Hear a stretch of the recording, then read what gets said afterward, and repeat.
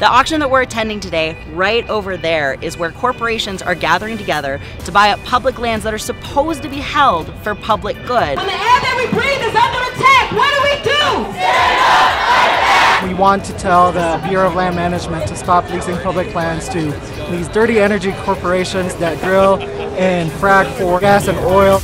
There's a lot of refineries, there's a lot of pollution due to the expansion of all of these oil and gas developments. Right now there's people all across the country, not just here in Colorado, not just in Nevada, but all across the country and all across the world that's watching what we're going to be doing and seeing how we're going to act on climate change. So we're calling on President Obama to stop these kind of public auctions and keep our public lands out of the hands of the fossil fuel industries. On Saturday is going to be another opportunity to tell the community, to tell the rest of the world that we care about this and that this is wrong.